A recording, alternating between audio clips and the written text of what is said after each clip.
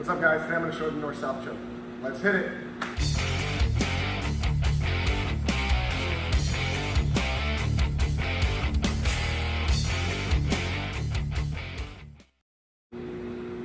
What's up guys? So, in north-south, usually when you enter a north-south position, I want one overhook and one underhook.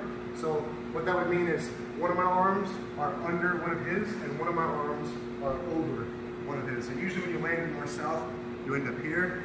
If you're in side control, you come from side control and then you pin this arm, giving me my overhook, and this arm comes under, giving me my underhook. So usually when this choke becomes available, it's on the underhook arm, which would be this arm for me. Their arm stays low.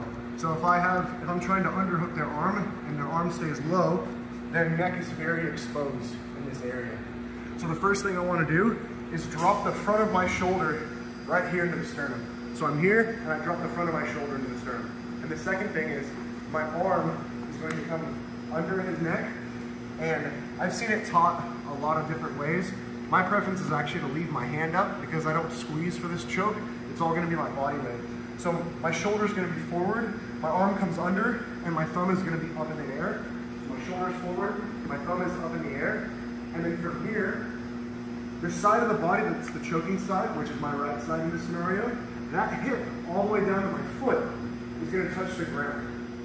And then the way that I'm gonna cause more weight is by dropping the rest of my body close to the ground. So here the front of my shoulder is touching the sternum, but there's no pressure on him because the left side of my body is still really high.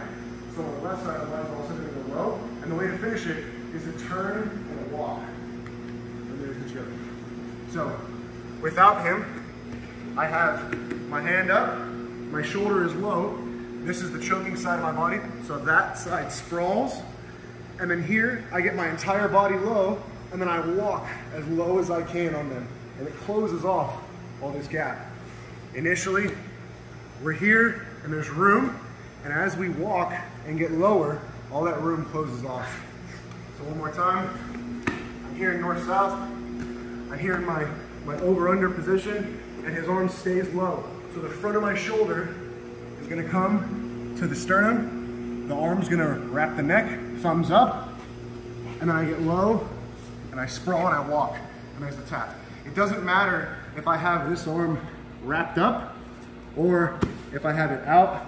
It works in both scenarios. The main thing is what I do with my body weight.